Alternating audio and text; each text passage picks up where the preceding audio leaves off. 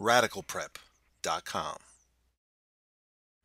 Alright, so we have a number line question, and this one says, which of the following number lines represents all values of y that satisfy the inequality above? And I don't have a lot of space here, so what I'm going to do is I'm actually just going to write it down first. Let me click on the pen, and then I'll show you how to solve it. So we've got negative 3 is greater than or equal to 2y minus 7.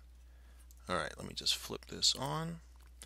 Now, to solve a question like this, what you're going to do is you're going to really just treat that like an equal sign, the inequality. And you're going to solve it just like a typical algebra equation. So I'm going to move this number over. Remember, I get all the variables on one side and all the numbers on the other. So I'm going to add 7 to both sides, cross that out. Negative 3 plus 7 gives you 4.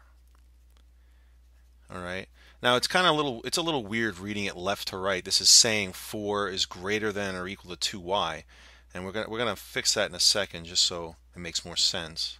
Divide by 2. And now we've got 2 is greater than or equal to y.